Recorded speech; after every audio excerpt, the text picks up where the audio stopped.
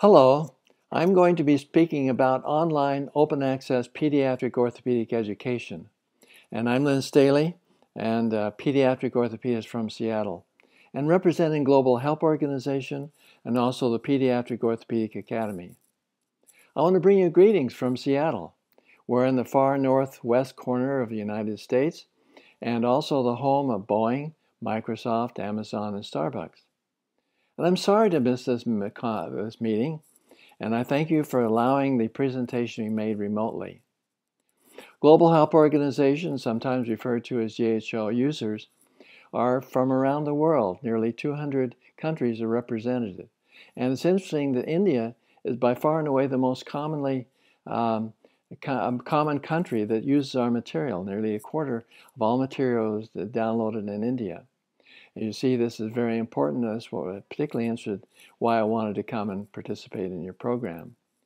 Global Health Organization was founded in 2002 as a humanitarian response to the 9/11 event, with the mission to provide healthcare information for the underserved, and a philosophy that is humanitarian, non-political, and values racial, cultural, and religious diversity, and has evolved over the years to focus on children's problems and specifically on pediatric orthopedics.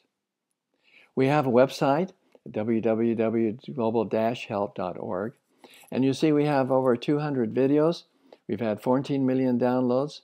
We've had over tens of thousands of publications. We have over 100 different publications in 35 languages. We've had a lot of video views, and we've had from material downloaded used from around the world. So these are the countries and sites where most of our downloads have occurred in our new website at Pediatric Orthopedic Academy. Global Health Organization has also produced a Ponseti Red Book, which is used around the world in as many 35 languages. The Pediatric Surgery for Africa, 1,000 hard copies distributed, and over 1 million downloads of various chapters in the whole book. DVD library, which is made available for $1, 30 textbooks, and the new website for distribution of pediatric orthopedic information. And we think that India is the ideal place to making content because you folks are tech savvy, you speak English, you're very well educated, and you're experienced in global use, which all make it a very attractive site for making material. We're also piggybacking on the visionary thoughts and concept of Salman Khan, who initiated the new philosophy in education, learning by watching videos, and then in class discuss the topic and ask questions, and wrote the One World Schoolhouse, which describes his concept. And he himself made over 3,000 videos of math education as started the Academy, and created the Khan Academy for open access YouTube videos that has transformed how tens of millions of students around the world perceive and approach math. And he also showed that very simple videos can be very effective. They don't need to be glitzy, they don't need to be fancy. Very simple are often more effective. He also initiated the concept of the flipped classroom, which is now catching on.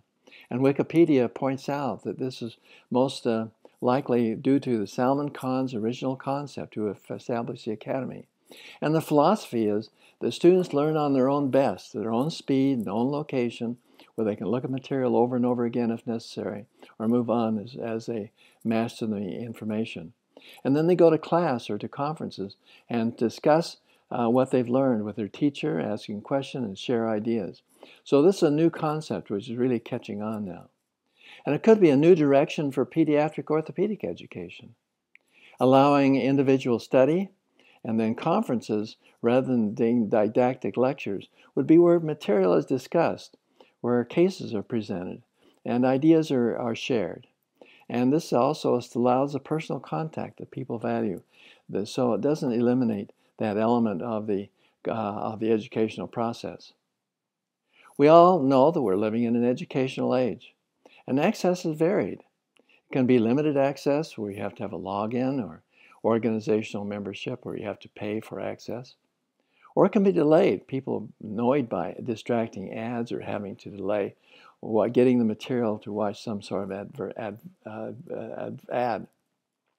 Or it can be open access, like in Wikipedia the Global Health Organization, or the Journal of Children's Orthopedics, where you go directly to the information that you're looking for. We established the Pediatric Orthopedic Academy as a distribution website, a subsidiary of Global Health Organization that is also and plan to have a Spanish language edition created, perhaps other languages as well. And it's designed to make navigation as easy as possible. You first navigate by focusing on the anatomical location if it's focused that way or described that way. If not, like for instance cerebral palsy, you go to generalized, or changing topics that are of current interest, or special searches as shown on the left column. For example, for the hip, if you click on hip, you find all the information in PDF and videos on the hip problems. If you go to authors, you find all the authors listed in alphabetical order, and also their publications that can be accessed by simply clicking their link to their original site. Or textbooks. We have a lot of textbooks that are available that are free. They're not always the last edition, but are recent editions, and are very valuable for people for reference. And cost-saving tips, particularly useful in the developing world or where cost saving is important. And these are where we can have people learn ways of dealing with problems that are affordable and usable worldwide. The challenge is creating content, because technology is easy, and creating the content itself is really the difficult and the challenging part of making new material available. And the content is best made in lean countries, and if so, it can be used for doctors worldwide, because lean countries are really healthier in many ways than fat countries. And the materials should be relevant for the problems, affordable, using technology that's readily available, like simple imaging and physical examination, and using implants that are relatively widely available, and is non-commercial, and is necessary, not treating conditions that resolve spontaneously, and is also evidence-based whenever possible. This all means we need a pediatric orthopedic syllabus to create a comprehensive source for material both in video and PDF format that covers all of the subjects of pediatric orthopedics.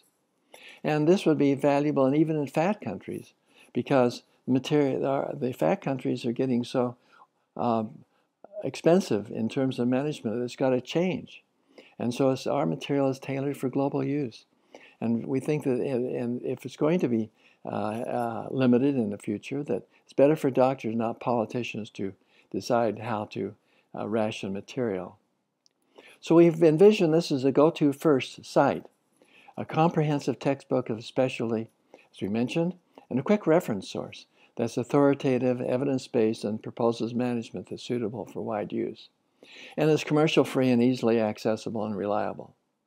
The basic syllabus, we think, and envision being comprehensive, perhaps 500 or 1,000 topics, that provides a systematic way of learning the specialty for residents, students, practitioners, anyone who wants information. And it could easily be created by a panel of orthopedists, and if made here, could be referred to as a POSI syllabus, and be funded by global help and industry, and the understanding the industry does not control the content. Other projects could be commission projects. The POSI syllabus would be perhaps a major one, but also master techniques for people who have learned how to treat a particular problem effectively and affordably, could share their information worldwide. And new publications. For example, a year ago, in February, I went to Chile and we made 50 videos in 2 days, narrated both in Spanish and English. And some of the types of videos that we look forward to is things that are very simple. This one was made at Children's Hospital in Seattle, but again shows how the video format is so good for pediatric orthopedics. It's such a visual specialty, and is ideally suited for that purpose. This was made in Santiago, showing how to apply the Pavlik harness. And this is on YouTube, so parents can go back and look at this over and over again, and free access to the information without any limitations. Or the doctors can learn how to apply it. Or the examination of Perthes disease, for example, showing how the loss of mobility, even a subtle loss, is really evident on physical examination and how important physical examination is and can be done effectively. Another example is a pre-med student that we commissioned to go to Nepal, and she made a book on burn contractures and teamed up with the doctors there because they have a lot of burns from infants who fall into fires. And she produced this wonderful book that has had 200,000 downloads in several languages and is now a plastic surgery resident. So these kind of commission projects could be possible future challenges. So in summary, we envision an online open access pediatric orthopedic goal to be expanded, creating content that's appropriate for worldwide use. The challenge is in creating this content.